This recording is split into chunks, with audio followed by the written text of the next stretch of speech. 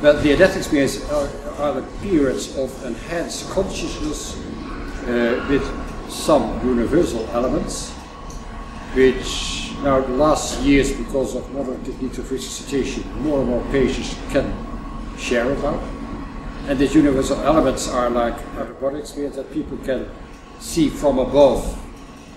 They see their own lifeless body during resuscitation, during operation, or during a traffic accident. Then they can go through a tunnel to the light, which is a loving light, and sometimes a being of light, sometimes is called Jesus. And there is an unconditional love and acceptance. They are more happy than ever.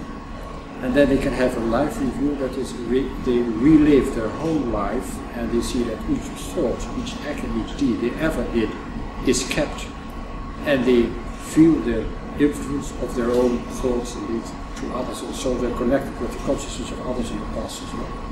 They can be connected with the consciousness of deceased relatives. They can sometimes have a flash forward, that is really future events they see.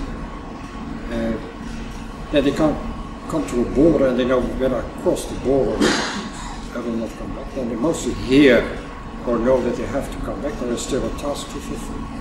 And they can consciously come back in their body with the limitation and all the pain of the disease. So near-death experiences are mostly reported after critical medical situations like cardiac arrest or coma by traffic accident or a stroke or near drowning for children, loss of blood in childbirth. But they also reported, mostly with a different kind of name, like mystical experience of oneness during depression or isolation, shipwreck or meditation, or without any obvious reason. So walking in nature. So near-death experience is just one aspect of this enhanced consciousness.